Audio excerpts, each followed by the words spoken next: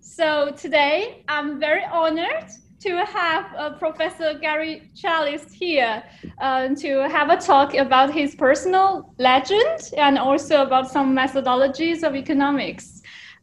So Professor Gary Charness was really the person that enlightens me when I almost want to give up in academia. So, and I guess all of you can see the light in him today from his very like warm-hearted personalities and his intelligence. So let's welcome Professor Gary Charness. Thank you, thank you, thank you. You can applaud, I won't stop you. So I'm delighted to be invited. This is an interesting occurrence. This is something that you always wonder how you can do this, but as far as Luyao goes, yeah, you know, I always had to fight. I always had to fight. I have talents, but I always had to fight. And she was in a bad way. Some bad things had happened and things were tough. And I just kind of told her that you have to be a warrior. You just have to be a warrior. And you just have to push your way through it. You have to be a warrior. And that's what I do. That's what I do. I don't know how well this works with people in China, but you know, if you want something in this life, I think you need to ask for it. It helps get it. If you ask for something and someone says no, maybe you ask again. I was rejected at Berkeley for the PhD program. And I said, what is this? And at the time I was 41. So it turns out that in the United States, there's a statute about what they call age discrimination, that they're not allowed to discriminate against people who are, can you guys understand me okay? Yes, no? I can speak more slowly. Would that be helpful? Can you understand? A little bit hard to understand. Yeah, thank you. So, thank you. Here's my problem. I am at home, and when I'm home, I tend to speak normally. But there's another dialect of English that I can speak, and this is what I speak when I go to Europe. It's called international English. I pronounce every single syllable, and I speak slowly. Can you understand better now? Yeah. Yeah. It's not my native language that I'm speaking now. I'm shifting to an international English. Remind me, look confused, raise your hand if I forget. Okay. So what I did was I bludgeoned my way into Berkeley. They rejected me. I said, what do you mean no? And I went in there and I was upset and I was angry. And I made it clear that I wasn't going to stand for this. And it turns out there's a statute that if you're over 40, there's an age discrimination issue, and that's what this was. And then they knew that I knew it, and then they knew that I was going to make trouble. And they also knew that it was important to me, or I wouldn't have bothered going in like that. So I persuaded them to give me a chance. And so they admitted me after they had rejected me. Here's an interesting story, actually. So I teach negotiation, and I get students from all over, and I have some Chinese students. I had one Chinese student. He's a smart guy. His English wasn't so great. This happens a lot. But he was a smart guy, and I give this advice, and I say to people, if someone says no to you, you say to them, what do you mean no? So he applied for a program at University of Southern California, and they rejected him. And he called them up. He basically said, what do you mean no? He said, what can I do to improve, blah, blah, blah. And they told him some things to change. And he applied again, and they accepted him. They rejected him, and he said, what are you talking about? And they let him in.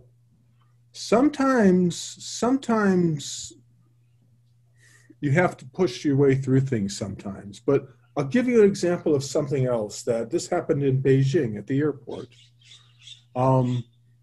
I was at the airport there with my hosts, and they found out that I needed to get a stamp on my passport. It's because I was flying. I don't remember exactly which flight that one was, but I was flying. I needed to get a stamp on my passport, and there was a really, really long line. It's Beijing airport. And there's a window way far down there, and you can see there's somebody at the window, and there's a line. But my host had heard me say this the day before in the seminar about asking for things, and she saw that there was another window all the way at the end, at the other end of the front of the line, and there was a guy sitting there at the window. Now, the window was closed, but there was somebody sitting there. So she walked down to the window, all the way down to the window. She knocked on the window. The guy opened it.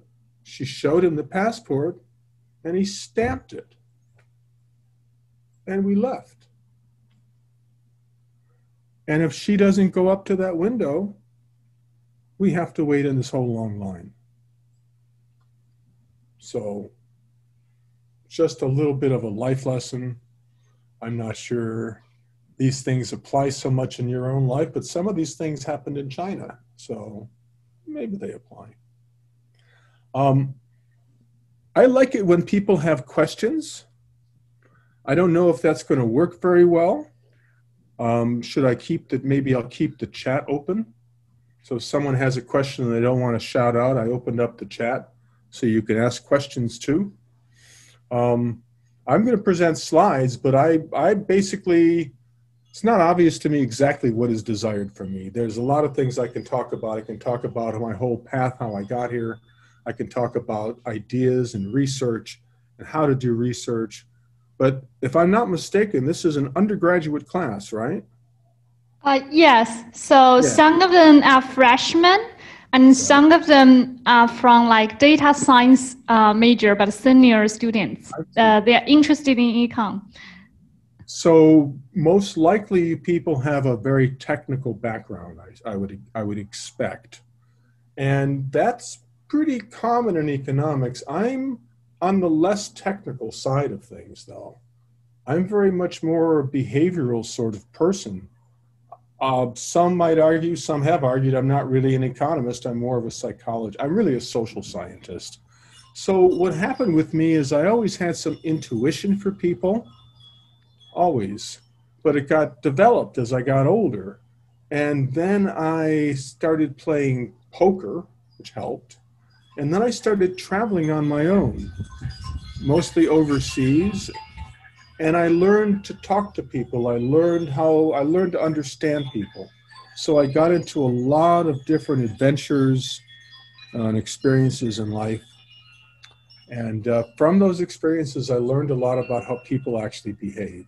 So what I really bring to the table in this area is my intuition and my ability to design experimental environments that are interesting and useful. So that's what I like to do. It's probably not as technical as what you've been exposed to. I'm not sure what I can say about that. You're in a different educational environment than in the US. The US doesn't do technical so much. Americans don't like to do math, it seems. And most of the people, for example, who come to the US to study are much better technically than the American students. So that's typically your advantage if you were coming to the US. So maybe I shouldn't say anything, but I'm on the other side. So I'm interested in how things work and why things work. Oh, I see you got onto the big screen now. Okay, that's good. Actually, we have 6 screens of this. 6 screens. Yeah. Wow. I will send you the photo afterwards. Very impressive. So I don't know, is it appropriate to ask for questions? I can just talk. I don't know. Don't be shy. Don't be shy. You can type your questions, guys. Maybe it's hard. I mean, I can just keep talking. So I got out of college. I went to college because why? Because it was Vietnam. And if I didn't go to college, I might get drafted. And then I'd have to go to Vietnam. And I didn't want to do that. So I went to college, but I wasn't really interested in being there. And this was, again, Vietnam. And this was the late 60s. And it was a time of turmoil in the United States. So I stayed in college, but I didn't really participate that much in college. I played cards. I did a variety of other things, but I wasn't much of a student. But I made it through. I got my degree. And then I didn't want to be part of society. So I graduated in 1971, and I took off. Well, first I worked I traveled around a little bit, and then I had a little temporary job delivering beer to bars. And then I went overseas, and I went to Europe and to the Middle East for a long time, for about 9 months. And I came back and I moved to California, to San Francisco at the end of 1972. And I lived in the Bay Area for 20 years, 30 years, but for 20 years in the 80s and 70s and the 80s as a single guy in the 70s and 80s in San Francisco in the Bay Area. It was wild times, things that I am not at liberty to really discuss, but it was wild times. So I've got a lot of experiences from that. And again, I think it really helped with my intuition about people and how people behave, which is more than anything else probably what I bring to the table. I also am a very good writer, which turns out to be very useful, and I'm a native speaker, so it makes life easy for me. But that's not a skill it's hard to write in another language.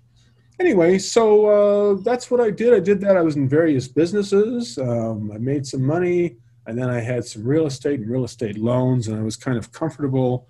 And I decided one day I saw an article in the local newspaper, the San Francisco newspaper,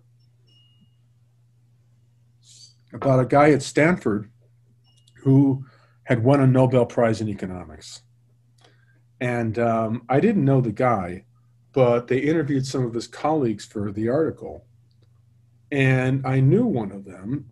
He was a professor at Stanford. He had been a year ahead of me at the University of Michigan in the honors math program. So I said, wow, he's a professor at Stanford. I know the guy. He's a really smart guy. I said, he's smarter than I am. But I said, not an order of magnitude. I was probably wrong, because the guy that I was Paul Milgram. So smart guy, smarter than me, certainly. Order of magnitude, maybe 2, I don't know. But that's when I realized how smart you had to be an academic at a top school. And I said, maybe I can go and get a PhD and I can put it on my wall and admire it. If nothing else, it would be a challenge for myself. Because I was a little bit bored. I had made money and I was bored. And so I applied, and they rejected me. I said, no. And then they accepted me. And then I went. I was 41 years old. You guys are not 41 years old. I was in the program at Berkeley for 5 years. Interesting time. I didn't find it super difficult. A lot of people complain about graduate school being miserable. I kind of did it part-time, but I'm pretty efficient with my time. So maybe I'm good with that. I don't know. But I didn't find it that bad. And then I tried to get a job, and that was a nightmare. It took 4 tries from the market to get a job because I do experiments and I'm old. And the market doesn't really like those 2 things. So the only way I ever overcame that was by publishing a bunch of papers. And it turns out I'm good at that.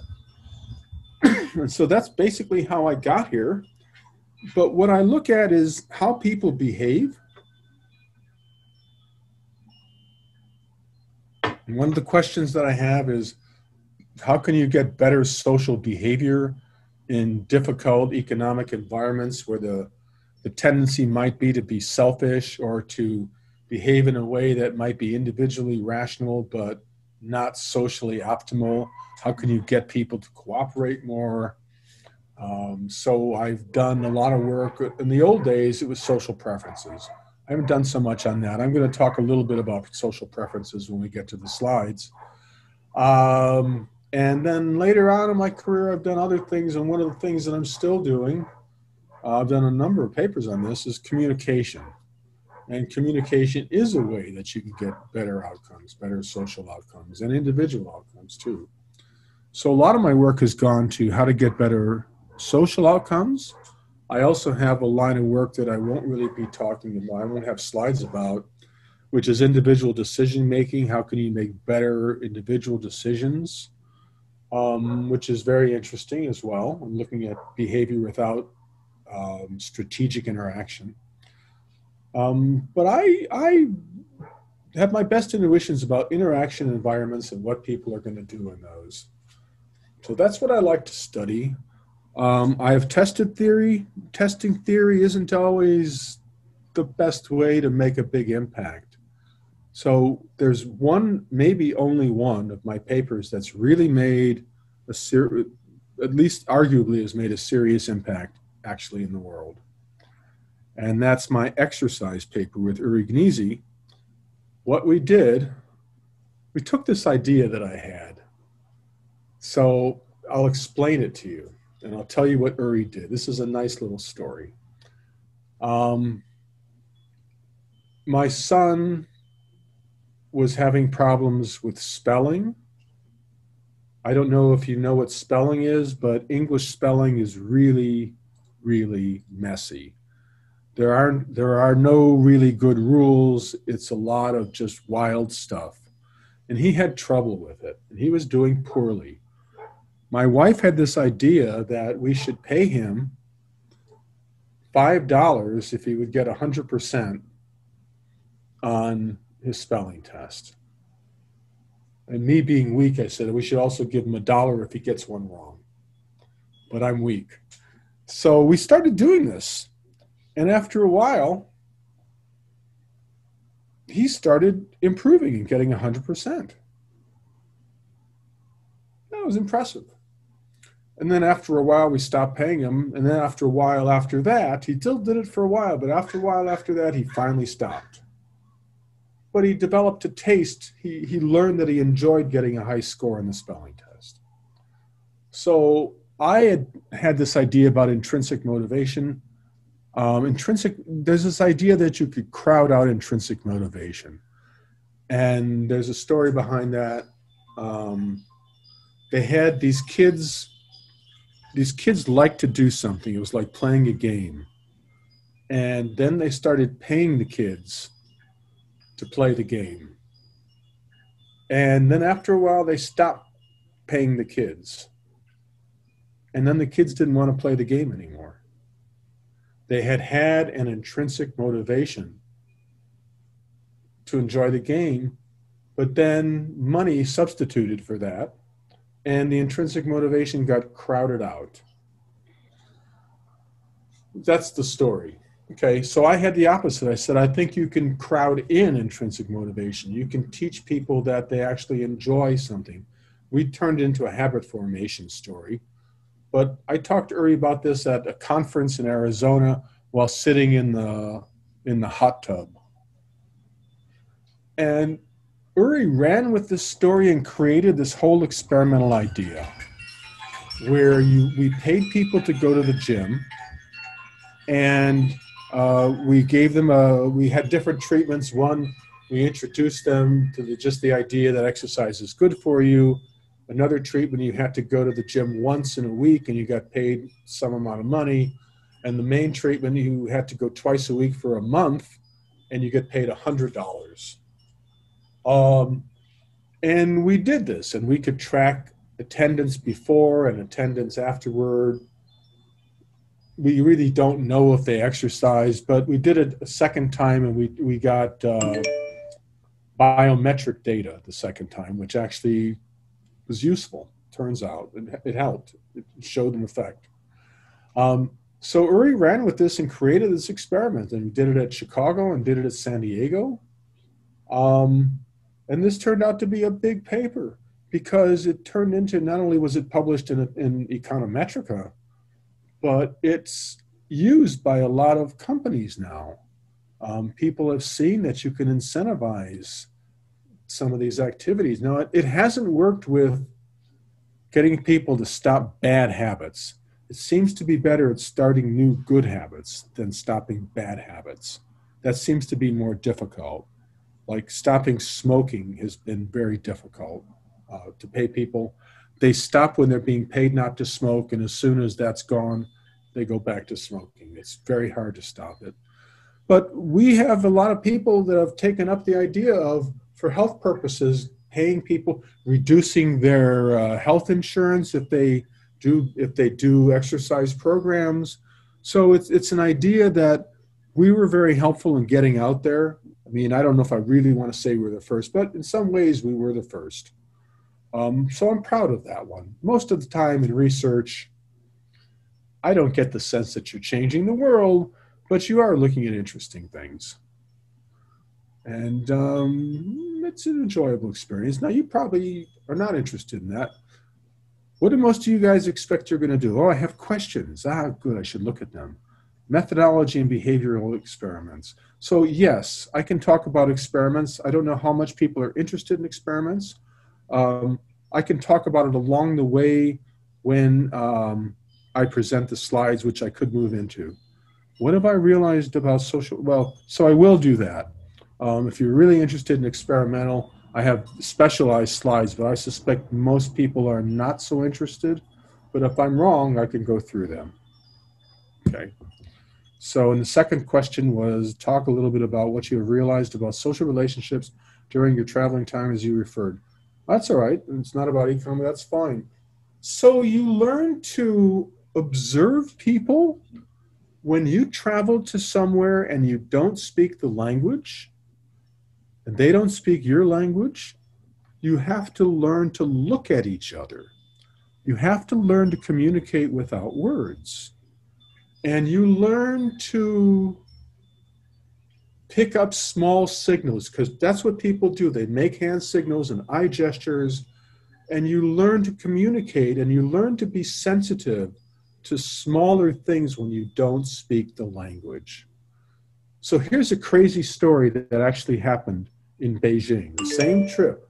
We were going to the airport, and I'm really good at picking up these things. I've traveled a lot. I often don't speak the language. I'm very good at languages. And I'm a little bit psychic, so I pick things up too. But we were arriving at the airport, and my host was talking to her two graduate students, and she was clearly giving directions. They were discussing plans and contingencies. And of course, they were talking in Mandarin. But I understood what they were saying just from watching them, from what they were doing. And I answered the question in English. And they looked at me like, how is that possible? Because I don't speak. I know ni hao and I know xie xie, and that's about it. So maybe I'm just too psychic, but no, I read what they were doing. And you can learn that. So you can learn more about people and observing people from traveling. That's one thing. And also when you're traveling, you learn to approach people on a different level than everyday living. And the learning rate is accelerated because you're not involved in as much mundane, every day is the same day activity. So you have more experiences per week than you have when you're working at a job. So I think travel is a great thing. I learned about people. I learned a bit about myself. I learned to talk to people. I didn't like to talk to people, but when you travel by yourself, you have to. And I learned that I have something in common with everybody. I can make a conversation with anyone. That's something very useful in social relationships. You know, there are a lot of people that we get on the wrong topic these days, and it would get very ugly. But there are topics for anybody that I'm going to be able to talk to them about. I'm going to be able to have a conversation. And I can do that with anybody at all. I can even do that without a language, just by signs. I did this on an elevator again in China. There was a pretty Chinese girl, and there was me, who's maybe not as pretty, but hey, you know, I'm different.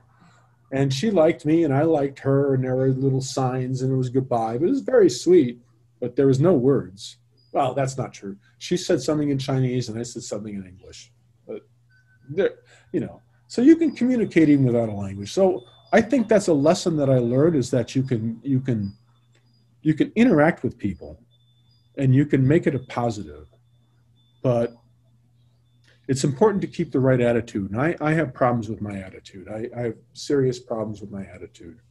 But if you can keep a good attitude, you can do a lot. And so perhaps I'll move on to the slides, unless people, what do you guys want to do? Luyao, what do you want me to do here? Yeah, before you go to the slides, I really want to ask a question. It's like, what was in your mind when Berkeley rejected you? Because I can interview some of our students. How can they do that? They can't do that. How can they do that? They can't do that. That's age discrimination. That's what immediately... No, that's not true. The very first instant was a little bit of shock and disappointment. But very, very quickly, the reaction was, they can't do that. And what do you mean, no? No, they can't do that. I think that's just quite different, because we can interview one of our students. Like, do you ever, like, what was in your mind when university reject your applications? Or hypothetically?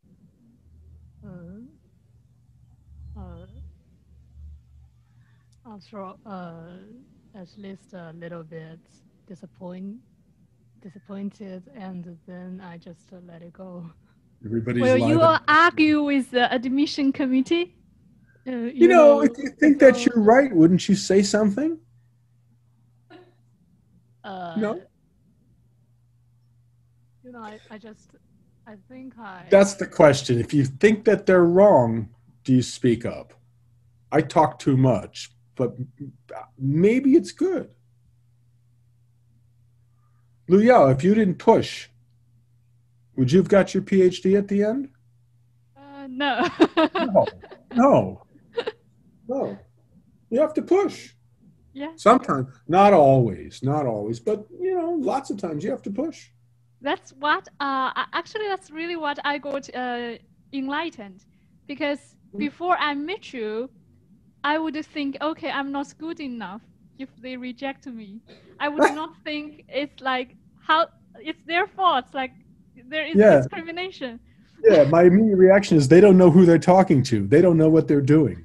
That's my immediate reaction. I like your attitude. That's great. Well, it might be arrogance, it might be confidence, but you know what? I was right. Right? Here I am, right? I was right. Yeah, you're right. Yeah. And you also have a second proof, because I'm here. Because I believe in what you said. I also think, okay, they are wrong. I should get a PhD. They don't know what they're talking to. Right. I mean, plus there's the legal issues too. But yeah, you have to push. You have to, I mean, that's, I don't know. Look, I know that China, at least academics in China, is super, super, super competitive. I know that. So you have a lot of the competition there as well. And there it seems to be that what you have to do is study all the time, and don't look to this side or that side, but study all the time. And I respect it. It's a very competitive process, though. U.S. isn't quite that way, but the U.S. culture is more competitive. So I wonder about Chinese culture. Isn't it competitive too? It would seem like it is, but then there's this idea that, oh, the authorities said no and they must be correct, so I must not be good enough. And that's not the way I was raised. And maybe that's American. That might not be American. That might be Jewish. You know, Jews got told no a lot. So you have to argue with it. I don't know, but it's a different attitude. And I find that it's useful. And you don't have to be nasty. You really don't have to be nasty. You can be really nice. And you ask for something and people are happy. So that's, you know, on little things. Be nice when you can. Here's a little story. So you can talk about positive reciprocity and negative reciprocity. Negative reciprocity means that you think that somebody didn't do what they should have, or they actually did something mean to you. And you want to, in some sense, punish them or not help them at least.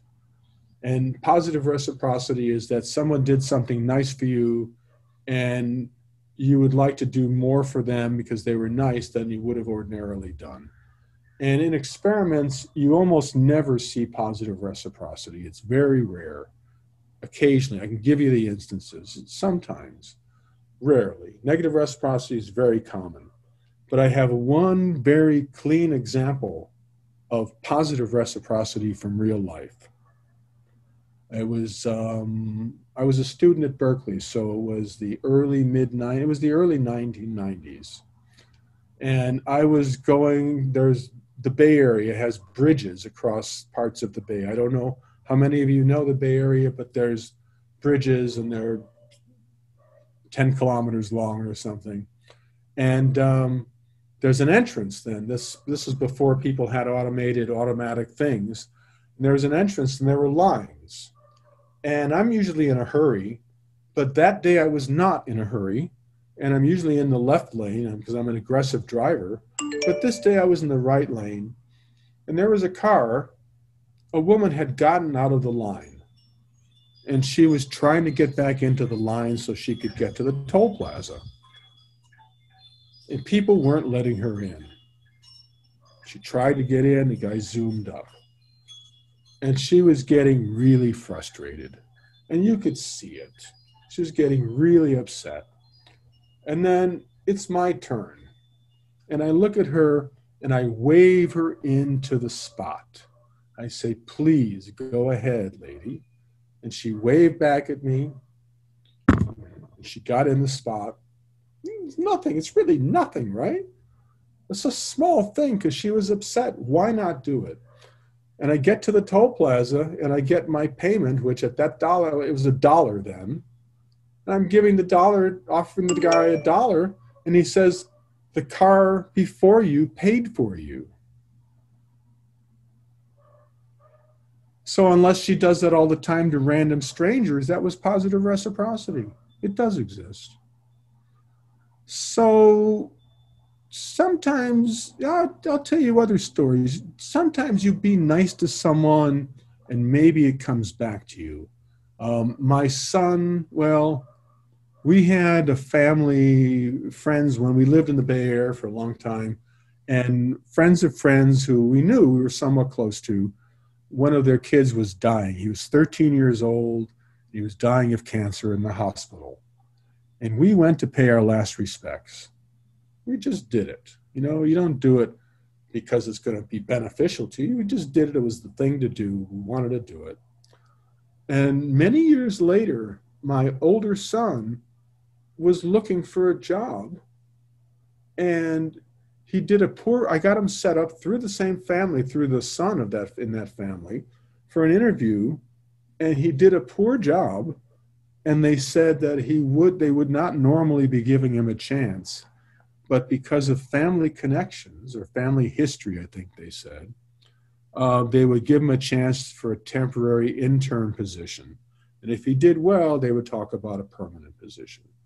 So what did that family history mean? I had forgotten. I had completely forgotten about it. And the thing is that the guy who would be his boss was the brother of the guy who was the father of the son who died. So he knew about it. And basically, because we had done this nice thing, my son got a job. And he had been looking for a long time.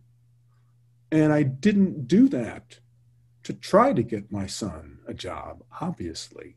So sometimes if you do something nice, and it doesn't really cost you very much. Sometimes you get a lot back from it.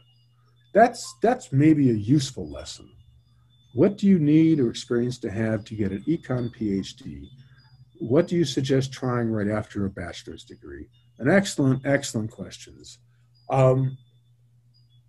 My belief is that a PhD is for someone who really likes to do research.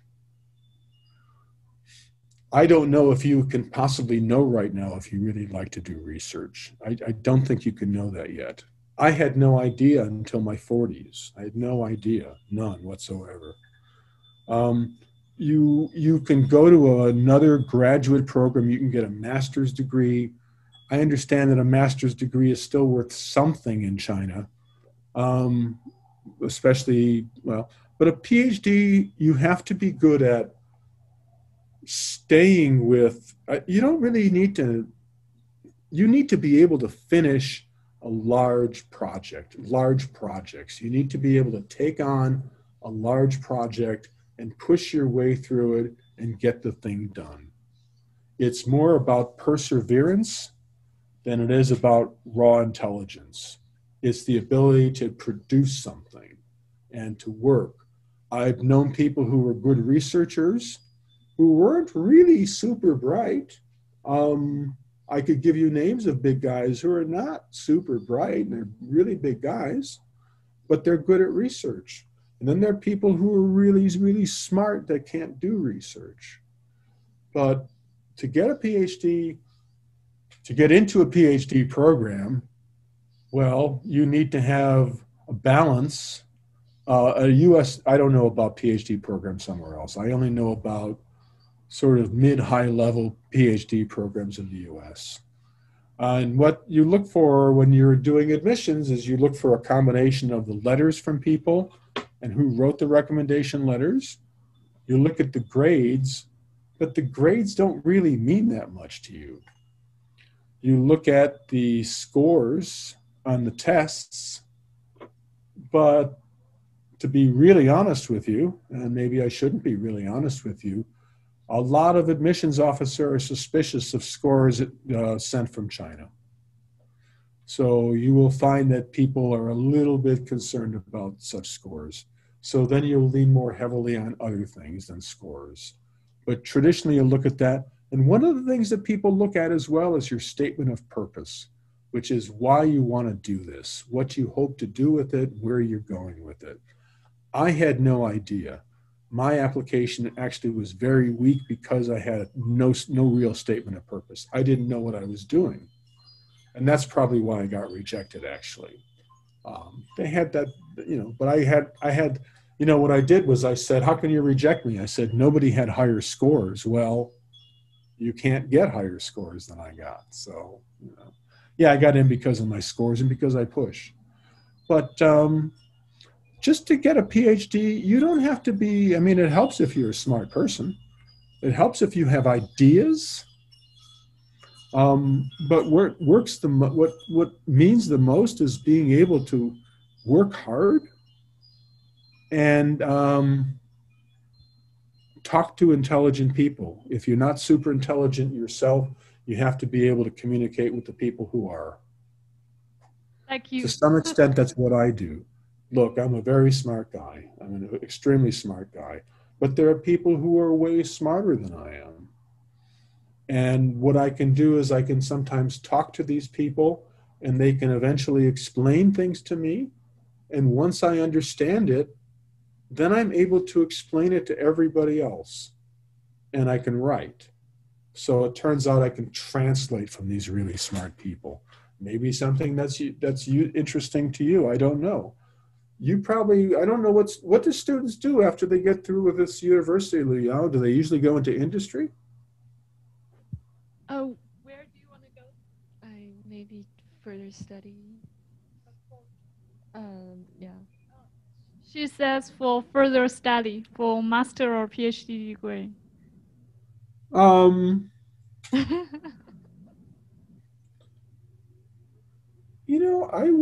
wouldn't tell you anything. You don't need to have a really specific thing that you know that you're going to do. You can be open to it. So I don't think that knowing the material is important. I think that you need to take the coursework. I mean, the programs like to see you take math.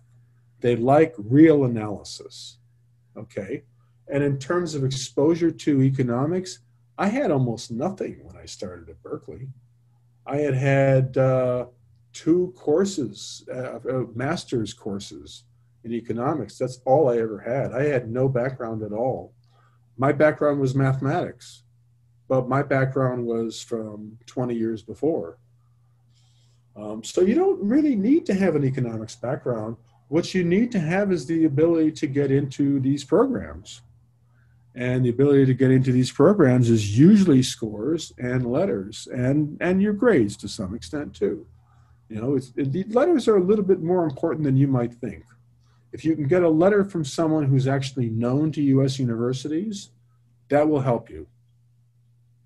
Someone that has part of the network these are things, maybe they're not fair, but people do network, and you tend to give more credibility to the people who you know who say something than what a stranger says.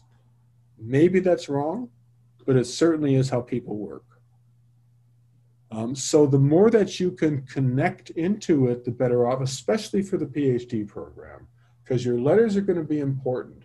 I don't think coursework, learning material is going to be so important.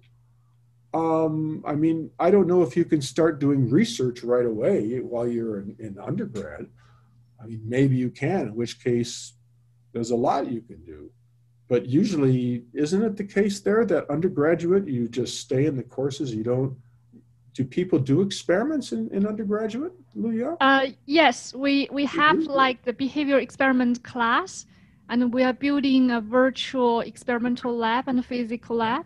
And the students also have signature work. So in class here, we have a lot of collaborative learning activities. So research projects, even as a freshman? Yes. Oh, that's nice. That's nice. Well, in that case, what I tell you to do is go with what interests you. Go with your heart or your mind, but really more your heart. Go with your heart.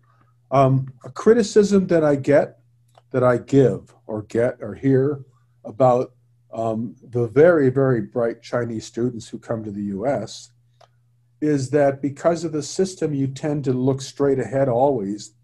And you may not be looking at things that you just are interested in and enjoy for their own sake. You tend to look at what's been put in front of you. I'm not trying to criticize. I tend to look all over the place. So if doing research can tend to open things up for you, then I think what you should do is look at something that interests you, even if it seems kind of crazy. Does it have to be economic theory? No. Look at that exercise experiment that I did. That wasn't really about economic theory. Now you can change economic theory, but it's something interesting. So I would tell you, if you're going to do one of these projects, it depends. If you're trying to be strategic and get a grade, then I don't know what to tell you. But if these are projects for you to develop your interests or gain intuition about people, then I say do something behavioral and see what people actually do. Because to me, that's where the action is. It's not like, you can study physics, and then if you get a tiny deviation in the 6th decimal place, it's upsetting. But with people, it's a lot of deviations. The trick is to find the regularities. And you'll see that when I go with the size. And really what I'm looking at is how will people behave, and to a certain extent, how do people think that other people are going to behave? Because I think at the bottom of all of this behavioral thing is beliefs. I think beliefs underlie everything. And we don't really know enough about how people form beliefs and how people are willing to change their beliefs. I find that a very interesting question. I don't know that I have all the answers. I wonder how people engage in self-deception. I wonder how that works. I wonder how I can know that I deceive myself and still do it effectively. I don't understand that. It's interesting to me. Do I have the answers? No.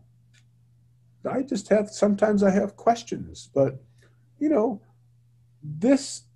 a lot of my questions come from life experience. So the thing about my son that led to the exercise paper, I had something else about responsibility from playing in two different sports teams with different rules. And I had an insight about if you have responsibility for an outcome, you may take more, you may be more honest or pro-social. That was part of my dissertation. I often just look at what I see around me.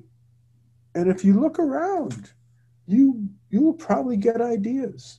So what I would encourage you to do, see, but I say this with a caveat because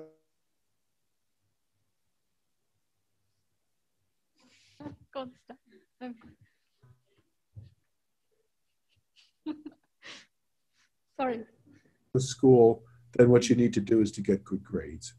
If your goal is to develop really your interests along the way as well, which I recommend because I find it easier to work hard if you can work on things that interest you, then I would encourage you to work on your interests. What do you think about that, Luyao? Yeah, I think so. I always work on my interest. Yeah, I think that's where you'll be happiest. Otherwise, it's painful. Yeah. Yeah. I mean, sometimes you need to do things that aren't your first most favorite things, but in general, you know, while you have the freedom to do so, work on, investigate the things that, investigate questions that you find interesting. That's what I recommend. And that's good advice. I think, I don't know if it's good advice. I think it's good advice. Whether it's good advice or not, I don't know. But I'm happy with that advice. But the best advice I can give you is if you want something on this world, ask for it. That's the very best advice. That's a very great advice because we would think if we want something, first we need to understand if we are good for it, and then we work very hard for it, and then we never asked for it. It's nice if you deserve it too. I mean, it's very nice to deserve it and earn it. But, you know, if you think you've earned it, if you don't think you've earned it, then maybe you shouldn't ask for it, okay? But if you think you've earned it, why not? It's not hard. It's not hard. It's really easy. So here, what would you do in this situation? You get to the airport. You're running late. The line is unexpectedly long. It's longer than you expected. You got a problem. If you wait through the line, you're probably not going to get to the gate in time to board the plane. So do you ask people to let you get ahead? Or do you miss your flight? What would you guys do? What would Raise you do? your hand. How many people would miss their flight? Oh, and how many people would ask to get forward in the line? One person. So 1-0. 2, I forgot to raise my hand too. Yeah, you should ask. You should ask. You know, you should ask. So I even have a story. I have a story about that. I have stories about all these things. I forget my stories. This is a story from Sweden and Denmark. I went to a conference in Sweden, and I was taking a train in Sweden to go to the airport in Copenhagen to catch my flight back to California. So, okay, everything's fine. I have plenty of time. But suddenly the train stops out in the middle of nowhere. Why? Because somebody committed suicide by letting the train run into him. So we sit there for an investigation. It takes forever. And finally we're going, and we've lost all the time, and there's just almost, this seems like it's impossible. But the woman sitting across from me worked for SAS, the Scandinavian airline. And she said, come with me to the airport and we'll see what we can do. So we got off the train and I rushed with her to the counter. With 15 minutes before the flight, 15 minutes from the counter to all the way at the gate, 15 minutes is all I had.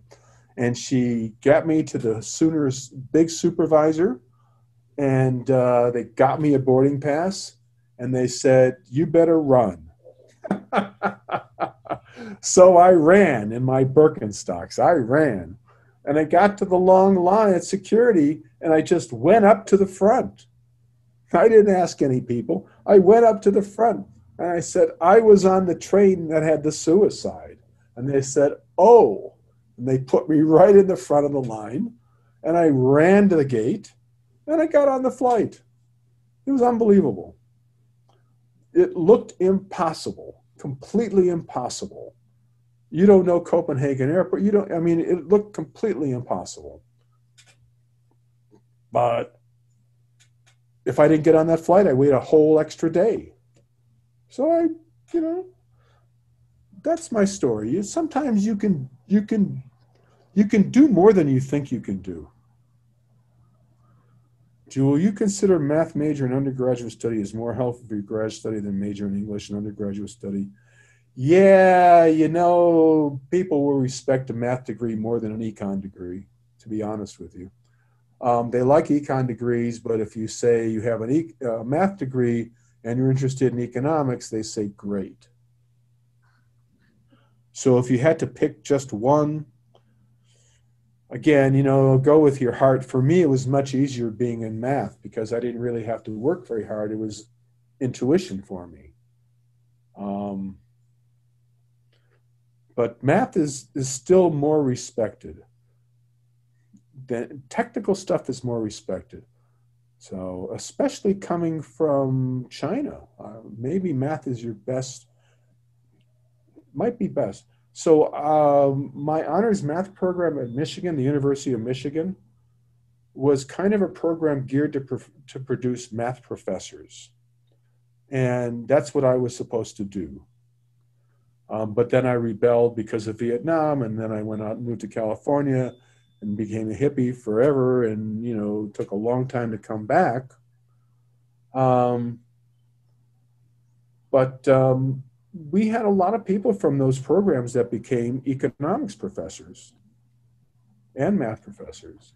So it's quite common to have a math PhD, a math undergraduate degree, and get an econ PhD. It's quite common. So if you can handle the math, if you like the math, I would say do the math.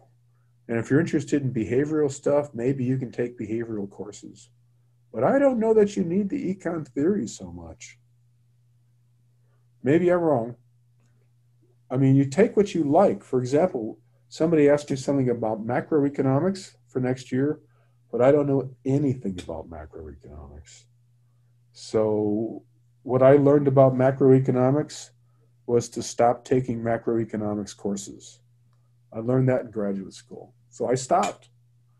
I don't know macro. I know what in certain areas I know a lot, but in other areas I know nothing at all, and that's kind of how things have gone. It's a lot of specialization now, but this is at the high research levels. I mean, I can teach most economics, but I wouldn't be very good at macro. For getting into graduate schools, you probably need special course. You probably have to satisfy a rigorous program to qualify for graduate schools in China, I would expect. For the US, it's probably less rigorous around the coursework, I would guess. So Luyao, you applied for PhD and you came out of Chinese school. Was it important, your coursework, or not? I had another degree in mathematics. Well, so that helped you. I think so. Yeah, I applied for PhD directly after my undergrad. So you got a degree in mathematics, yeah. Well, yeah. I think that's a good way to go. It's just, here's how I feel about math. I feel that math, you stay with math until it finally becomes too difficult for you. So you kind of fall off along the way. And some people fall off earlier, and some people never fall off and they become the mathematicians. But they are the craziest of all, the mathematicians. They really are the craziest of all. What are you drinking? It looks I am pretty. drinking cranberry juice with sparkling water. Oh, that's cool. There's words for this in German. What's the word? Anyway, they do this kind of thing in Germany where they have fruit juices mixed with sparkling water. And so that's what I'm drinking. That's my favorite drink. Isn't that terrible? I don't drink alcohol. I drink cranberry juice. It's supposed to be good for you. Cool. All right, shall I go into slides? I think I'll go into slides. Sure, you can share the screen. You are the Here, I'm gonna co-host. share the screen. Here it says share screen, share screen. I don't want to do that. I want to share from the bottom. Share, where is my PowerPoint? Must be this one.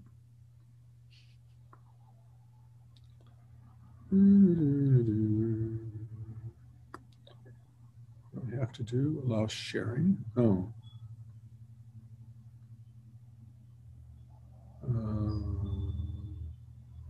That's okay. Okay. Have I shared my screen yet? No. So is this going to be difficult? Here it is. Good. Okay, good. Is that working? Yes, we see the screen. Social preference. So there's two parts to this slides. One is called social preferences, and the other is called communication. I don't have as many slides for social preferences, but I can talk for a long while. Now, really, realistically, what time is this supposed to end? I mean, 5:30 to 8. I don't know of anything that goes on that long, but you know, I can talk pretty well. When do you really expect this to end? As long as you want. Yeah. Oh, all right. I mean, we'll do the slides. We'll see how it goes. Yeah, it'll start getting dark here. I may have to change, but if too late, you will see all of us eating lunch in the right. classroom. Yeah, time. Well, and also my dinner too. So I'll talk about social preferences. I've talked a little bit about social preferences. I gave you that example about the lady paying my $1 toll because I let her in line. You know, that's a small example. You know, there's issues like what would you do? What do you prefer? So there's a study. I have a slide on this, and we'll get to the slide. But social preferences have to do with what would people do to sacrifice their own money to either help or hurt another person who may have done something good or may have done something bad or may not have done anything at all. So what would you sacrifice for doing that? Or even if there's no sacrifice at all, but you get paid the same thing for different choices, what's your preference for someone else to have? And so these are questions. It has to do with different areas in the world. It has to do with labor economics. It has to do with charities and philanthropic activities. It has to do with real life. And so you get theorists who talk about how money is everything, but in their own life, they don't care at all about money. It's a real disconnect. So social preferences, I think, are important. Social preferences, it's hard to distinguish social preferences from social norms. And there are arguments about which came first, norms or preferences. I don't know. To a certain extent, I think that norms are a bit deeper than preferences, but I'm not sure of that because I think that even a loner who's not in society has some kind of social preference. So they're slightly separate, but it's related to norms and social norms and what's the right thing to do. And this comes up in some of the studies. Okay. Oh, so what do I have to do here? How do I advance to the next slide? Oh, there it is. Okay, good. It's working. Okay, so, you know, I don't know how this is going to work with chat. Luyao, if somebody has a question, you'll have to help me. Yeah, sure. But I like to have engagement, but, you know, I can also just talk. So the standard theory, people only care about their own money. And there's millions of lab experiments that say otherwise. The classic experiment, the oldest one, almost the oldest one, is something called the ultimatum game. In the ultimatum game, you have a pair of people, and one of them, chosen at random, let's say, has the right to choose to split that 10 units of money. Let's call it $10. I don't know what the equivalent would be there, but, you know, $10 between themselves and the other person, okay? But there's a twist to it. So you can choose whatever you like. You can keep all 10. You can do $9.99 and a penny. You can do $5 and $5. The other person is going to be given the allocation and asked to choose whether they want to accept it or reject it. So what standard economic theory says is that the proposer should say, I'll get $9.99 and you can have a penny. And people should say, great, I'll take the penny. But guess what? Would you take the 1 cent? I bet you wouldn't. I bet you'd say, this other person is being greedy and is taking too much for himself or herself to take 999 times as much as I'm getting. This isn't right. Or whatever you'd say to yourself somehow. You'd say no. So it's a failure. So economic theory doesn't explain everything. And that's sort of obvious, but you can find experiments that make this really clear, okay? But that's the essential content of social preferences. You'll sacrifice money to help or hurt, or even to keep your own promises and avoid guilt by making a promise. This is a little bit in some of the work I have in communication. By making a promise, you might have someone rely on your promise. And if you have people rely on your promise and then you cheat them, many people would feel guilty. So that's another kind of social preference. So why would you do any sacrifice? So one simple way, or I'm not going to give you much technical detail. I'll show you a couple models, but one of the ways you do this is to formalize things. And you can put weight on somebody else's payoff. You can put positive weight on their payoff. You can put negative weight on their payoff. And why you do so may be your own individual characteristics. It could be that there's some history. It could be the situation involving the payoffs. But here's the next slide. So really the first social preference model was something by Gary Bolton in 1991. And this was based on a paper by Oakes and Roth in 1989. So what they did in their paper, Oakes and Roth, they took the ultimatum game, except that they added a second stage to it. So now the first person makes an offer, the second person can say yes or no. If the person says yes, it's over. If the person says no, it's not over. Now the second person gets to make a proposal to the guy who had made the proposal in the first round, but there's a discount factor so that the money in the second round is worth, I don't remember as much, it might have been half as much as in the first round. I think it might have been half as much. It's the natural thing to do half as much. I would have done it. And what did they find? They found an interesting phenomenon, something they called disadvantageous counteroffers. And what this means is that people would reject an offer that would have given them more money in real terms than they got by making their offer, their discounted offer. So they're actually taking less money, but now they're coming out ahead instead of coming out behind. So people cared about their position relative to the other person and the power, or who has more, whatever.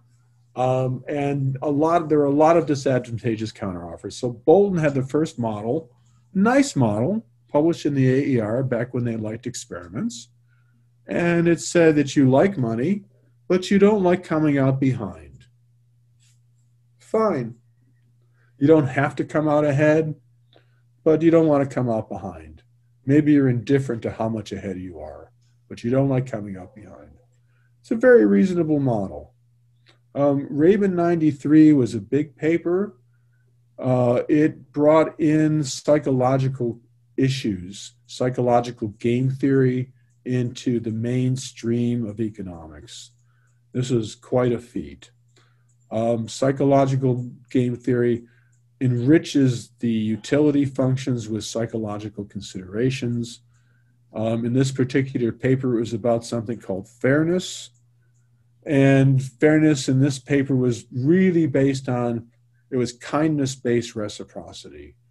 Kindness was based on an interval or range between using Pareto efficient points, the maximum payoff that you could give, that the other person could give you versus the minimum payoff they could give you in the range, and your kindness was based on that measurement, and you would sacrifice money to help somebody you believe is being kind, or hurt someone who believe is being unkind. And Duffenberg and Kirchsteiger extended this. Their paper was really a 1998 paper. It took them 6 years to get it published. My dissertation paper took me 8 years to get published, one of them. Anyway, they extended to sequential games, which is really more useful. There's some other combination models. There's some of these, and then there's Charness and Rabin, which is probably on the next slide. If I can get there. Here it is. Well, so the Charness and Rabin looks horrible. I'm going to break it down, though. So Fahrenschmidt is sort of the main, best-known social preference model outside of economics, certainly. It's very easy. It's very easy. What do you have? You have your utility, your person I, the other person's person J. Your utility is of X. X is a monetary payoff, or some vector, a vector of monetary payoffs, I guess, is equal to your monetary payoff minus a factor alpha sub I times the maximum of how much the other guy has minus what you have, or 0. So if you have more than the other guy, that factor washes out, right? Because if X sub J is big, if X sub I is bigger than X sub J, then that's a negative number, and then the maximum is going to be 0, so that term is going to drop out. So that's the term that matters when you have less than the other person. And then there's a beta sub I, where you lose utility with it reversed, and now it's the maximum of X sub I minus X sub J, or 0. So now that one only matters if you have more than the other person. So X sub I minus X sub J is a positive number. So it becomes the maximum. So if they're equal to each other, then both terms drop out. So what this says is that they go on to try and explain behavior in a lot of experimental games, although they miss a ton of games. They explain a number. And they argue that alpha is a bigger number than beta. Alpha sub I has to be greater than or equal to beta sub I, and beta sub I has to be at least 0. And if you draw the graph, it's going to have a kink in it at 0, because they have different slopes. Alpha and beta may not have the same value, so they're going to have a kink. Anyway, that's an interesting model. It's very easy to test and to make predictions with. It's very, very easy. It's arithmetic. It's just arithmetic. Charness and Rabin is a kind of a messy model, but I'm going to simplify it for you. So you look at this hideous mess, which I copied from the paper. You care about your own payoff, so that's the pi sub I in the first term. I guess this will work, right? I can just so you can see me moving this, right? Yes? No? Yes. I think you, yes, good. So this is the weight you have on your own payoff, and this is the weight you put on a social payoff, okay? So the brackets go from here all the way to the end, okay? This is a social payoff.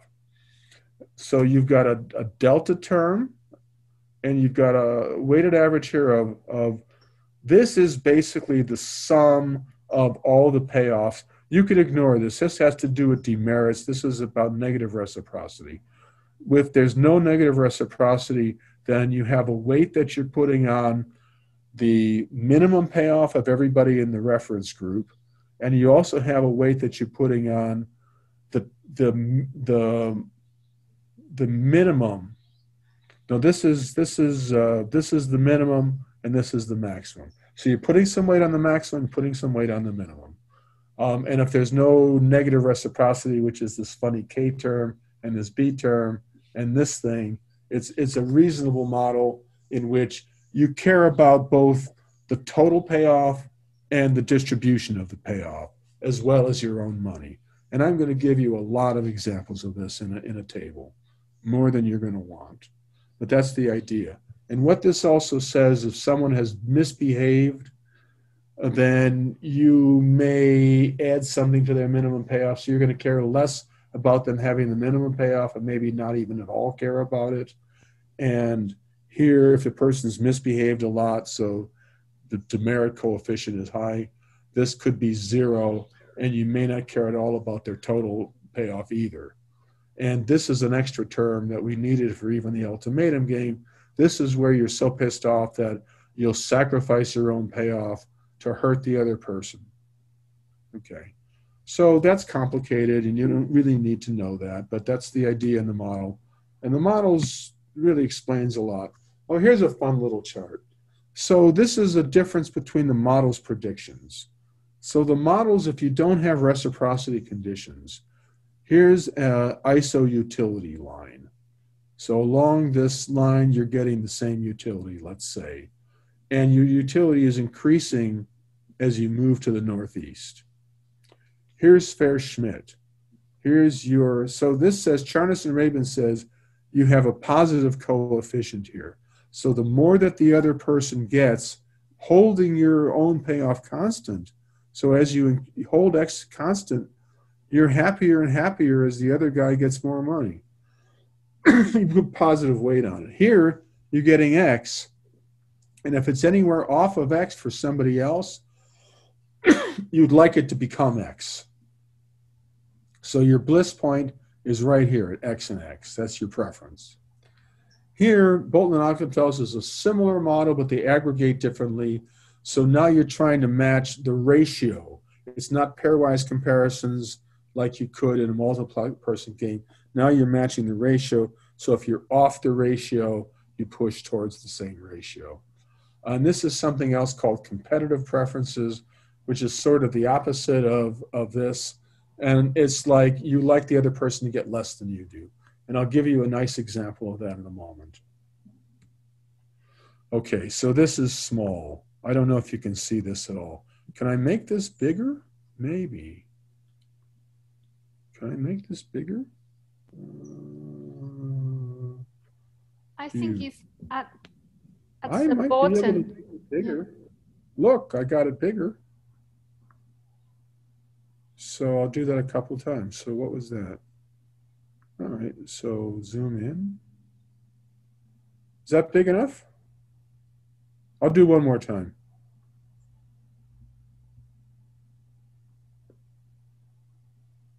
It's kind of cool you can do this. All right, so we had to start with, so what did I do? I had these simple games. I played them both in Barcelona, which is where I got my first starting job in Spain in 1997. I didn't get a job the whole year, and then I fell into this job. Well, I basically asked for it, but it was a coincidence. I went, it's a long, these are stories. But I will say that because I was still interested, I went to a conference, even though I was done with, I had my PhD and I was out of academics. I went to an experimental conference. I presented one of my papers, my biggest paper from my dissertation.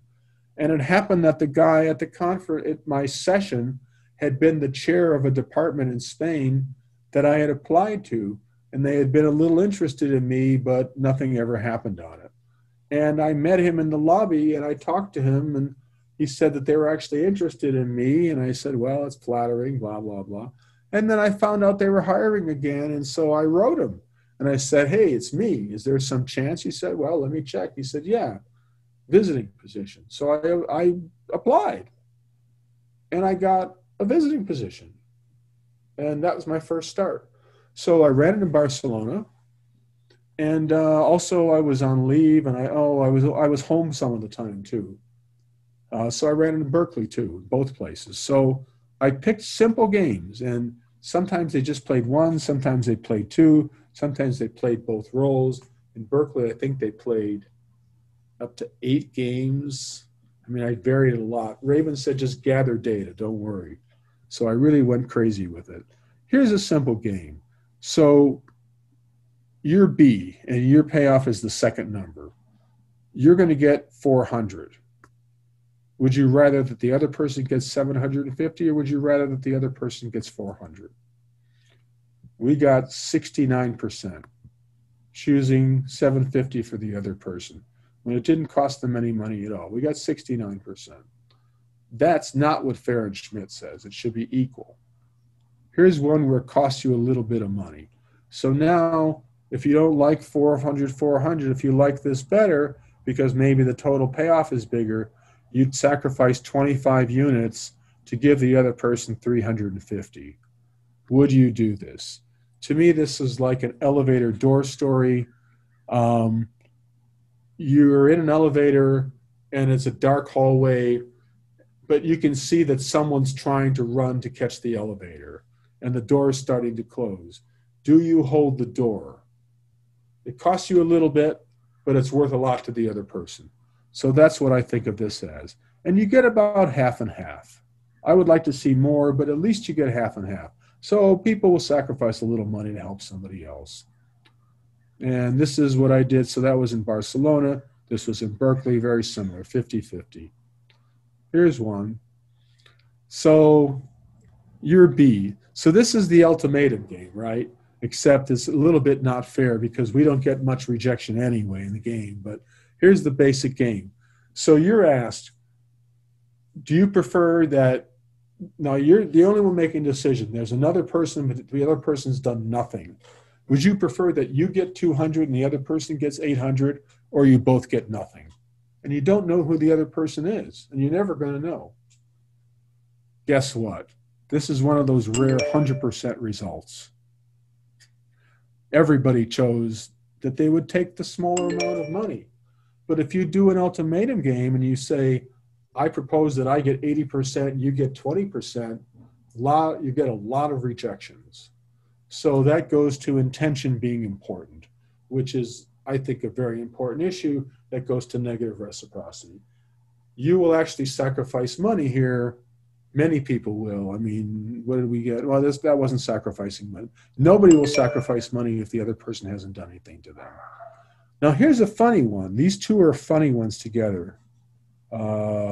These two are funny ones. So here's a game where you can choose to get 600 and the other person gets 300 and you're ahead, or you can sacrifice 100 so that they get 400 more and they're now ahead of you. So how many people do that? 33% will make that sacrifice to increase the other person's payoff by 400 by giving up 100. But here's the same ratio here. And now the difference is that you can either keep 700 and the other person gets 200 and you're way ahead, or you sacrifice 100 and now you're equal. This is much more attractive. It's still 400 to 100. It's much more attractive. And now instead of 33%, you get 73%.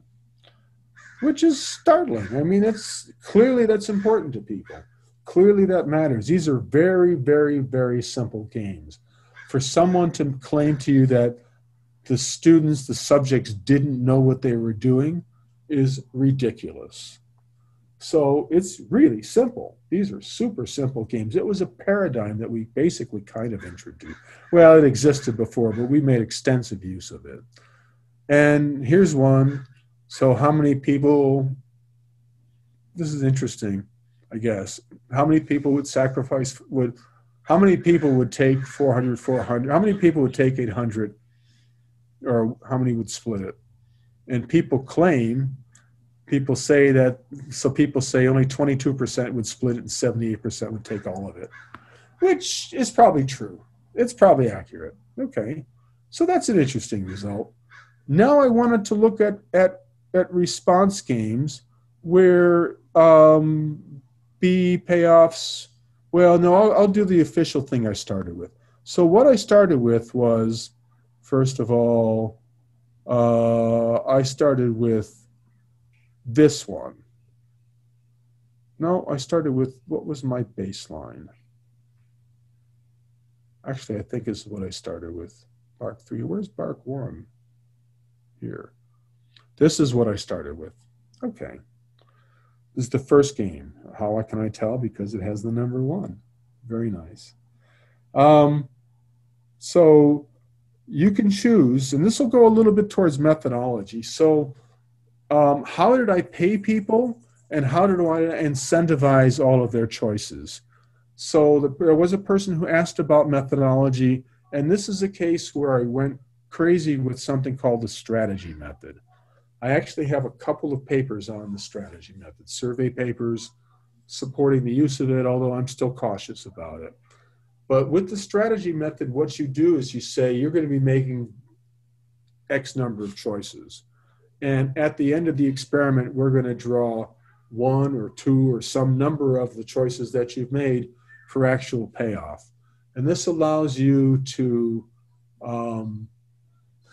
actually increase what looks like the payout. The size of the payoffs looks bigger, but it has a smaller chance of being happening.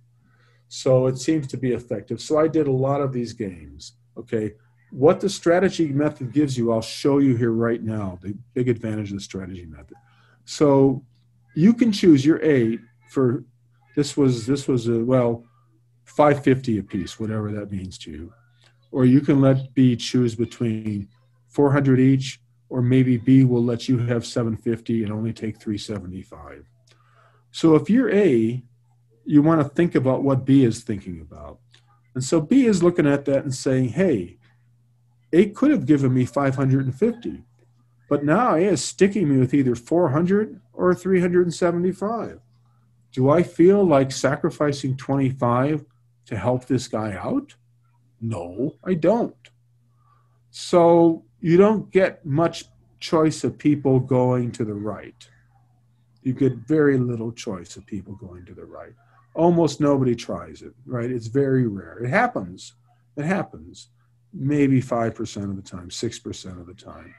But when you play with the strategy method, what you do is you stand up there at the board and you say, okay, so A's out there, here's your decision.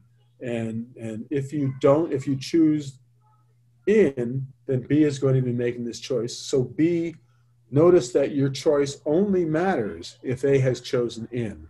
So what I want you to do is to imagine that A has chosen in, and what would you do if A has chosen in? If A actually chooses in, then your choice actually will matter. So I convey that, and everybody understands it. There's no comprehension problem at all. So that's how I do the experiment. And actually what you see is that very few B's will sacrifice money in that situation, all right? And you see that. And then I wanted to look at, okay, this is negative reciprocity. So I wanted now to look at positive reciprocity. So then I went to Bark 2, I think. Oh, Bark 2 was a different game. It was a dictator version. I did the dictator version, and I said, oh, well, okay, it's up to 50-50. It was down way below. Now it was 10% or whatever below there. Now it's 50-50. Now maybe I can get positive reciprocity, or so I thought. So I went with this one. And this is A is, can you to choose to take 725 and give you 0, or he can let you choose between 400, or 750, 375. Well, if I'm B, I think A is a hell of a guy. He could have given me 0. He's taking a chance on me. I would choose 750, 375 in a heartbeat. And I thought that's what people would choose. Is that what they chose? No, it's not what they chose. And I tried it with 800 in case there's some ambiguity here. I tried it with 750 just to keep it the same. And I never got anywhere. I got 38%, 39%.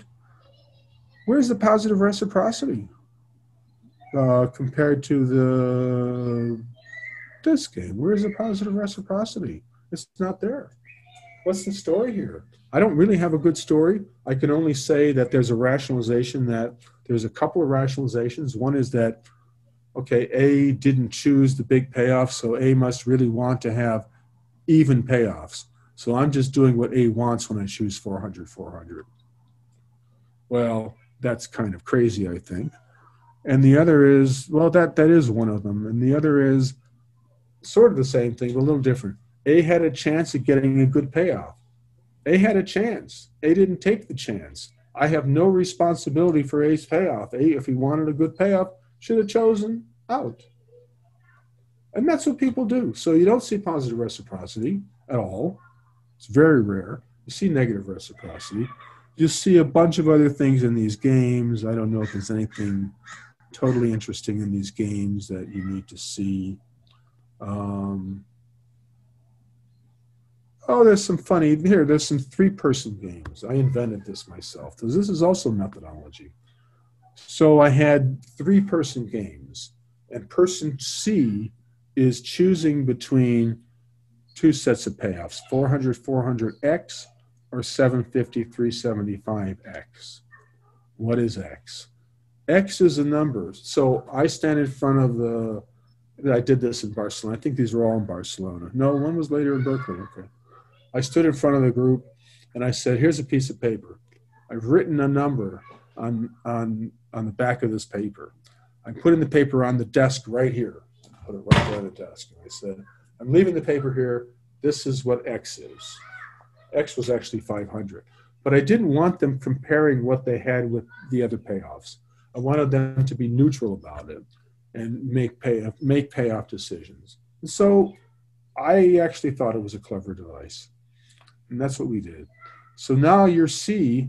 So do you want to give each person 400, or do you want to give one person 750 or 375? It's still pretty close to 50-50, although now it's 54% more towards efficiency. There is a dislike of small minimum payoffs, right? And you see it even more here. This is a game where this is 800 in utility, and this is 11 and a quarter. And this is even bigger. This is 1,200, and this is 800. So if you like efficiency, you should even more choose this, but that's not what you get. People don't like this 0. They just don't like it. Only 18% go for that. And here's a game where you can choose even payoffs for everybody and sacrifice 25 from the average, or 2 guys, but it's efficient. And it's also about 50-50, but in this direction. So that's what I'll show you about those games. Oh, now I'll show you some interesting things. So let's see. So in terms of unstable internet connection, move to this direction. So here's if you, what is this decision to? I don't know, but here's decisions that you can take. So would you like to do 600, 6 1/4 apiece, or 1,200 for the A and 600 for you, sacrificing 25? Or here, do you like taking money away? Are you so unhappy that the guy is 1,200 that you'll take 25 away from yourself and take 600 away from the other guy? But this is the one I like the best of all. And we gave Bolton and Ockenfels the best chance of anything. So this, you're B, and you're getting 600 no matter what. We even give a separate fork for B1, which is 600. We don't really need it, because just B2 alone is you choose X, and X is somewhere between 300 and 1200. And so we give people the best chance to choose 600. And what do we get? What we get is written down below. And there's a distribution, but well, you can read it. Maybe I have to move it a little bit. No, you can still see it. Okay. So here's the distribution. Basically, there were 11 choices out of 108. There were 10% of the choices for 600. People were not all that keen about choosing 600. What do you really get? You get 1200. You get 74% of the time they're choosing 1200. They'd rather the other person gets the most possible. Now, some people chose lower, but this is my very favorite choice of all, 599. So why did the person choose 599? Because they got 600 and the other person got 599. They got more than the other person. It was really funny, really funny. So the guy did that, and then we were paying the guy who got the 599 in pesetas, and we paid him 600 pesetas, and he's, it was 599. He looked at that and he laughed, and he insisted on giving us back 1 peseta to make it exactly right. It was really, really funny because everybody knew why the guy had chosen 599. So the guy wanted to be ahead, but he didn't want to hurt the other person. It's very cute. So people have a lot of preferences, and this was an interesting study too. That's one of my favorite little choices. All right, now there's this big issue about social preferences in the field. Many of you may have heard of this guy named John List. John List is a friend of mine, but John List is a very strategic guy. So along the way, John List decided he wanted to win a Nobel Prize. Well, the reality is that John List is well on his way to winning a Nobel Prize, but he decided that the way for him to win a Nobel Prize was to make field experiments a big deal and downplay lab experiments, because that's what his specialty is field experiments. So he has these papers by himself and Levitt and List. Social preferences aren't found in the field, or they're evanescent, they're fleeting. There's some papers that the experiments. Falk and Heckman have a paper in Science that goes the opposite way. Other people disagree. Big controversy. Kammerer hates it. Kammerer hates this stuff. He says you can generalize. He looks at List's thing again, doesn't support the claims made. He talks about, this is an issue. So people say it doesn't. There is evidence to say. So here's a paper that they looked at the parameter for pure effects using data from both the field and from lab experiments. They happen to get the same estimates. They get the same treatment. I mean, it's very interesting. So it's not clear. But the argument in Falk and Heckman is that theory is supposed to be theory in every environment.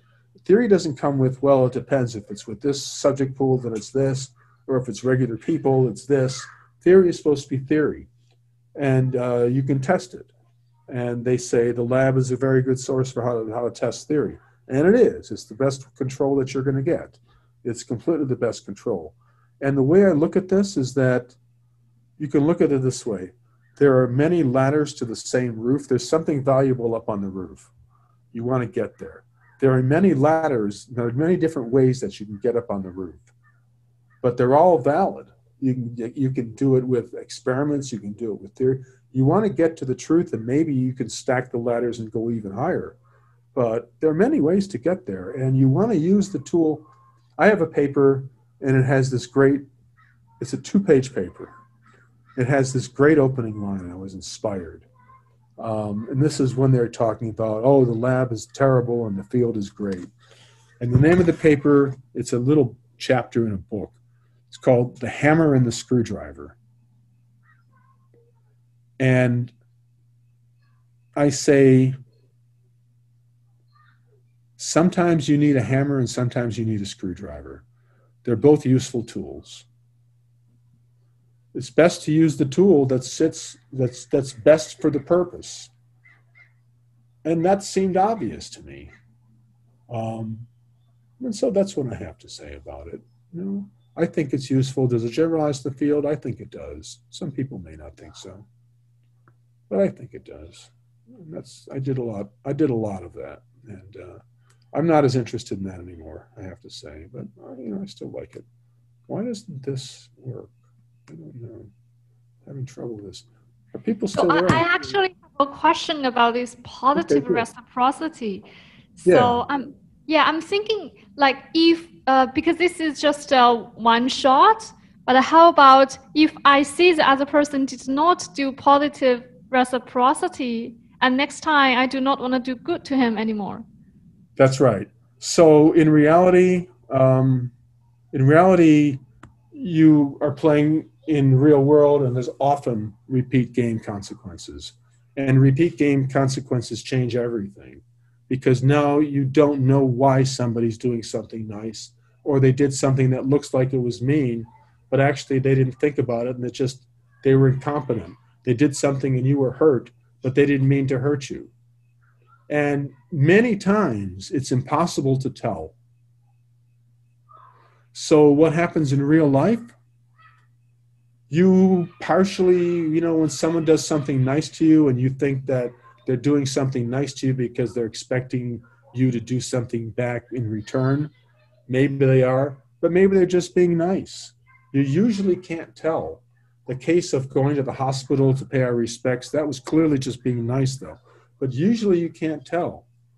If a pretty girl in academics is smiling at me, does that mean that she wants me to smile? I mean, what does that mean? Does she want me to co-author a paper with her? I mean, whatever. People get suspicious, and you can't really disentangle it very well.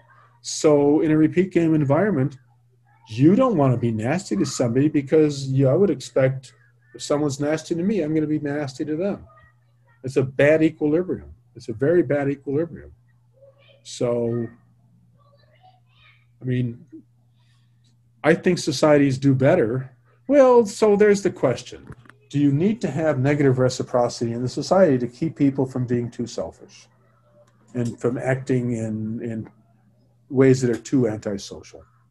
That's an arguable theory. That's an evolutionary theory for why it's present. You need it. You need someone to be doing it. And everybody free rides off the people who are enforcing it. Not everybody gets mad. Not everybody stands up for the rules, right, or the right way.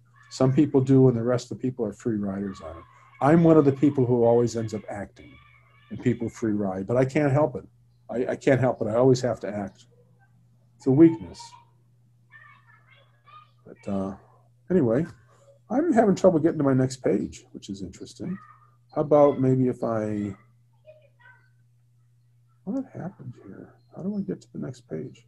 Oh, there's the next page. Very good. All right, we've arrived at the second part of my talk, or the third if you count. Oh, and look, we went back to yesterday. It's still the 16th here. So today is yesterday now for you. So how come that's not quite up where I want it to be? I don't know. Let me just, oh, good. Cheap talk. So there's all kinds of communication. You have communication where it's binding. So if you say something, you're held by contract to doing something, or it can go to a courtroom. You can have communication that is costly, so you have to spend money to communicate. Or you can have what they call cheap talk, which is really free talk. It's a misnomer. It should be free talk, where it costs you nothing to send a message. You can communicate. And in the field, it's very common. There's lots of communication. You usually communicate. So, for example, people talk about contracting with other people. How can you possibly contract when you don't have communication? And yet contract theory has mostly ignored it completely, which is fascinating to me. How can you, it's like ignoring how people really are. And they're missing something. So, as is frequently the case, not every agreement is binding, and there are things that aren't covered. And what do you do in those situations?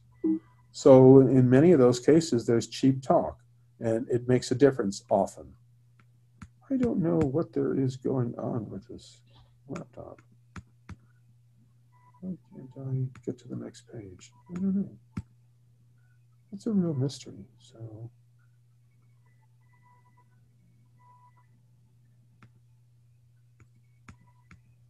maybe I have to get out of.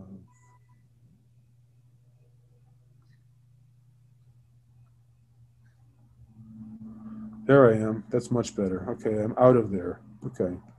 Sorry about that. Okay, so my claim is that communication can make a big difference. Cheap talk. Even in one-shot cheap talk, there's no reputation. There may be a reputation to yourself. So that's another issue. I consider issues like that. So I consider that one has a reputation. You have a social image, but you also have a self-image. And my self-image is important because I take myself with wherever I go. I don't steal candy from babies. Well, maybe I don't want to, but even if I did, I don't do it because I would know that I had stolen a candy from a baby, and I'd always carry that around with me. And I don't want that. So,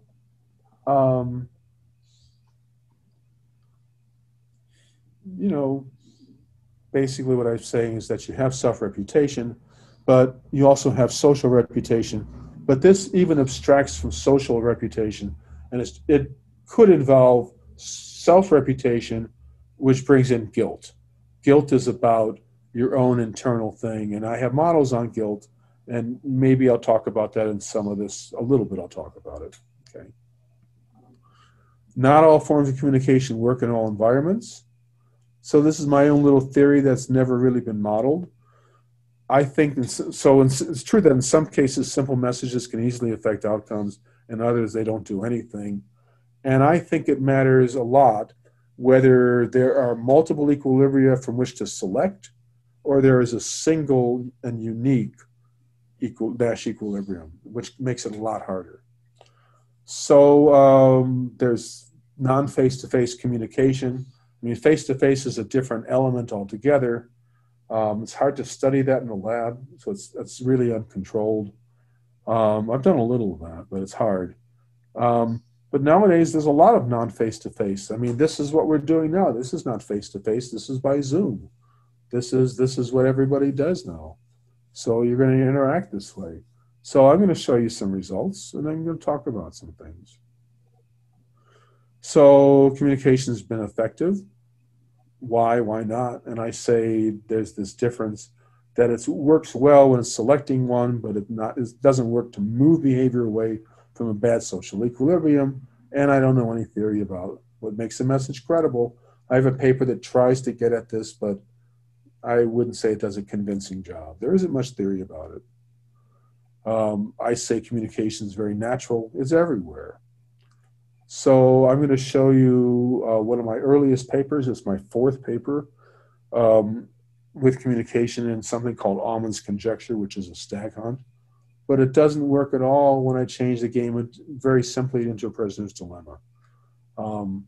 There's another game, I won't show you that one, where they're talking about manager-worker interactions in the minimum effort game. They find communications more effective than monetary incentives, actually.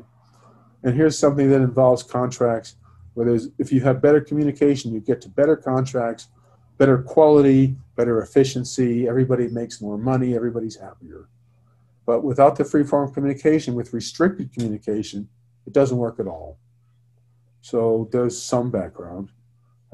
Here's an example that should be very obvious to everybody. Suppose that, this shouldn't be a simultaneous game. So there's an interesting question for you. So think about it. This, first of all, is not a simultaneous game, but think about this as a game where there's a first mover and a second mover. So suppose that this person here, the role player, moves first, and then this person's going to move second. Okay? It's not really the right form for the game. I understand that. So if you're choosing first, you're going to choose A because you get the most. And you know that the other person's going to be stuck with, well, do I want 1 or do I want 0? They're probably going to choose 1. So what's going to happen if, in this case, is the first mover is going to get what they want in a sequential game? But here's an experiment that I try to do a little bit, but I don't think I did it right. But I haven't completely, I guess I have given up on it. But it's a cheap thought experiment. Well, I try to do this with mental messages, which is much wilder. But suppose that you have a simultaneous game. You're going to make the same choice at the same time, but this guy can send a message to this guy. And the message says that I intend to play, and you circle A or you circle B. What do you think is going to happen? This guy's going to send a message that says, I'm going to play A, and this guy is going to believe it and play A as well. So even a message gets you to the same outcome, which is kind of interesting. But you can see that you could get this, and that a communication could be really easy. It could be really easy, okay? Now here's another game. This is the fourth one that I ever did. This was I had a lot of help in this experiment. It's a sole-authored paper, but I had a lot of help.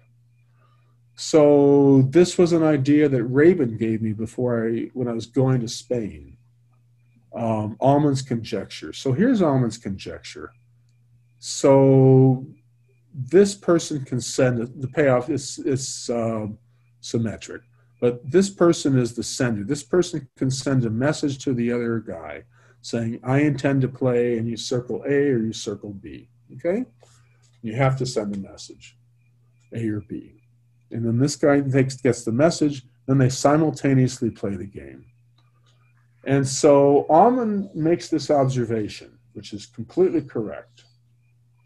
He says, if you intend to play, no matter what you intend to play, you always prefer that the other person chooses B. Why? If you choose A, you get 8 instead of 7. If you choose B, you get 9 instead of 1. So it's always in your interest to try to influence the other person towards choosing B. What's the best signal you can send to influence them to choose B? Well, it's a signal that you intend to choose B. You're a rational person, right? So everybody should signal B, but nobody should believe it. So it carries no information. This was Ullmann's conjecture. It's impeccable logic.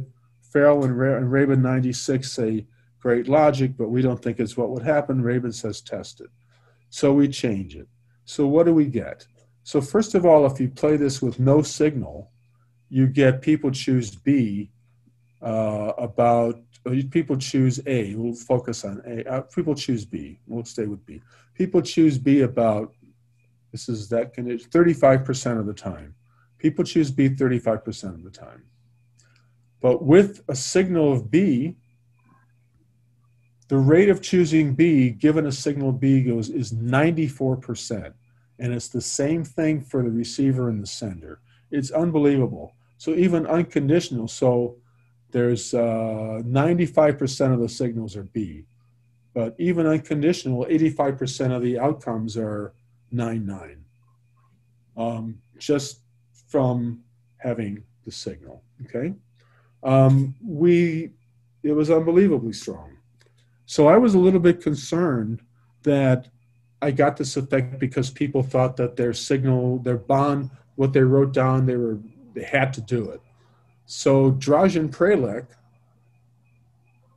said, why don't you change the past to make their prisoner's dilemma? So I did that. And what I did was, instead of 8s here, I made these 12s, which makes it into a prisoner's dilemma. You'll have to imagine that. I don't have a slide for it. It makes it into a prisoner's dilemma. And now what happens is that people are still signaling B, but the likelihood that somebody plays B, given that there was a B signal, is not 94%, it's 10%. So nobody believes it and nobody follows it. They're still sending it 80% of the time, but nobody's following it. And they understand it. So one type of signal works. In this one, the freeform, the simple signal works fine when there are two equilibria. But it doesn't work at all when the only equilibrium is a bad one. So I'm burning out. I'm going to give you more, though. Oh, there's a second one, okay? How do you make sense of it? Is there any theory? No, there isn't any theory. So this is something, principal agent environments, hidden action, I'm going to talk about free-form and restricted messages, and I'm going to show you a game, and I'm going to skip through this because I am burning out. So this isn't what they were shown. They were shown a table, and in the table it said, if A does this and B does that, then this is what happens. And there were like 6 rows, and they could see each row, and I would call on people in the instructions to say, what would happen if such and such and such? And I would call somebody in the audience, and that had the effect of making the person answer, but everybody else in the audience also was worried I might call on them, so they paid more attention. And they had to answer the questions, and then they understood the game. But this was what the game looks like drawn out this way. So A has a choice. A can choose out. If A chooses out, they both get $5. If A chooses in, then B has a choice. And B can choose to either roll a die or not roll a die. Rolling a die is considered effort. Not rolling a die is choosing no effort. It costs you $4 to roll the die, but you increase the other person's payoff. So if you don't roll the die after the guy chooses in, you would get 14, the other guy would get 0. However, if the guy rolls, you're going to get 10 for sure, and an expectation the other guy is going to get 10, because you're going to roll a 6-sided die. If it comes up 2, 3, 4, 5, or 6, they get $12. If it comes up 1, it's $0. Okay. So this was the game, and this is the basic game. But what we also did, I don't know if it's the next slide or not. No, I'll leave with this one. What we also did was we allowed B to send a message to A of any sort, free-form messages. And this turned out to have a big effect. We also did another calibration, which isn't so important, but the journal made us change these 5s to 7s. Why? Because they didn't trust that we didn't happen to get lucky in picking a calibration. So we got stronger evidence with the 7s. How did we do this? We had people in a room, an average of about 30 people in a session, maybe 15 on this side and 15 on this side. I flipped a coin, so whichever side was A and the other side was B. I randomized. A's made the decisions. I then collected the decisions from the A's. Then I told B's they could make their decisions. Often it was strategy method. In this experiment, I think, yeah, we did this one, strategy method. And and so we collected all the data from the A's, and then B's knew that they couldn't affect A's choices because I'd collected them already. And then B's make contingent choices. If A is chosen in, what would you do? Okay. And the communication treatment, the B could see the message on a sheet of paper. How did I do that? So I had a pairing scheme. Everybody had an ID number. And the way I paired people was person number 1 in the odds was paired with the highest even numbered person. No, that's not what I did. The lowest numbered person was paired to the highest numbered person. And so the sum was constant for everybody. That's what I did for each pair. And then I put the numbers on the corners, and then I tore one corner off when I figured out who was going to what, and I brought it to the person where it was still on the corner, and they couldn't know where it came from if they even knew the person's ID, so it was really anonymous. So that's what I did there. Okay, so what did I get? This is one of the treatments, I guess. Maybe I have both. No, this is just one of the treatments. But what I really got was an improvement. And I don't know if you can see the end of this. Yeah, you can. You don't have the same problem that I see. All right. So here's what happened. So it improved the rate of roll. It improved the in rate slightly. It wasn't really significant, but it improved it slightly from 55.56% to 73.8 something percent. It was borderline significance on a one-tailed test. This was much bigger. So from 44% to 67%. It increased it by half. Okay. And this actually is significant even with these small numbers. The more interesting thing is over here. Oops, not this one. This one. So this one, the actual in and roll combination, which is where you get social efficiency, happened 50% of the time with messages, but only happened 20% of the time without messages. So it was really significant. So communication really helped. The root on this was you were sending a message promising something. You say, I swear upon my mother's grave that I'm going to cooperate, that I'm going to choose to roll. And some of the messages were credible, and the ones that were more credible contained promises. That turned out to be the single biggest issue, was whether something contained a statement of intent. It made it credible. It affected beliefs. So we have a lot of statistics here. It affected the beliefs. That's the mechanism for what you're getting changes. You're getting guilt because your beliefs are changing. Promises and behavior. So when there were promises, when there was a promise, A chose in 92% of the time. When there wasn't a promise, it was only 50%. Here, it wasn't that significant. The 7-7 treatment was much bigger, but this combination was very big. So with in and roll, it was 67% of the time versus 27. There's a 7-7 treatment as well. Communication leads to much, but you can see everything's going way up. Okay, and here's the numbers. And they changed the beliefs again, although this cell didn't matter. But there's a pretty good correlation. So the foundation of guilt aversion, the theory says that the more that you expect the other person believes that you're going to do something favorable or the right thing, the more guilt you're going to feel if you don't do it. So if you're playing poker and you make a bet that's representing that you've got a really good hand and you don't have it, you don't feel any guilt at all because nobody expects it to be honest. But in normal society, it's kind of expected to be honest. So it has this effect. Big significance here. Really big significance. Promises drive the behavior. It's very impressive. The Z statistics are off the wall. We did something called bear promises. Bear promises, they could only send a message like in Charness 2000 that it's either I promise to roll or I don't promise to, or I'm going to choose A or I don't choose, or I intend to play A or B. And this was, they could either send a message saying they promised to roll, or they could send a blank message. So what happened? Everybody sent the promise to roll. And people lied, and nobody believed it.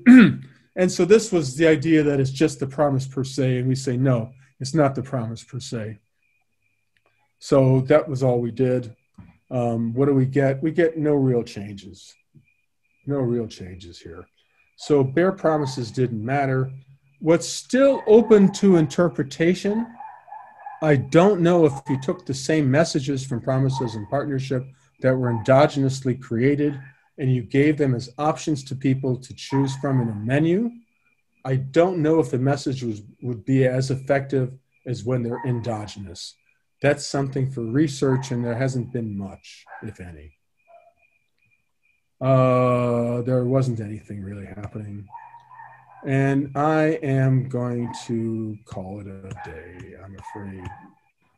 Discussion, I'm going to skip all this. Yeah, we can see you in dark already. It's already dark. Well, and we can hear the dark. Yeah. Is there dark there? Yeah, it's dark outside. It is dark outside. Yeah, cool. Oh, don't save. Oh, stop screen sharing. Okay. Yeah. Thank you guys, so much. Must be lunchtime, right? It's dinner time for me. I hope to see you in China someday. Yeah, so I hope that was interesting. I mean, I know I rushed a bit, and I know I slipped back into my own dialect. It's hard not to. It's really hard not to. But you see, I do interesting stuff. I think what I do is interesting. I don't know if what I do is really economics as much as it is human behavior. But it has a lot of impact on what people do in economic environments. I consider it interesting. I may be giving you bad advice when I tell you to look for your interest, look for what you think is an interesting question rather than just following the grind. But I'm not sure my advice is any good for you in China. Here is the advice that I give. But I don't know. And maybe someday in China, maybe someday they'll actually invent something where I could just teleport myself to China. Yeah, we think so. Thank you so much. All right. Bye, everybody. Good night. See you. I will send the comments to you so the students write some comments. That is our remote student. Oh, that's cool. I like that. Yeah, some of the students was not able to come on campus because of Corona. We're not allowed to go on campus. I haven't been on campus since March. Cool. Hope that this situation will end soon. And see you in US as well. Take care. Bye. Bye.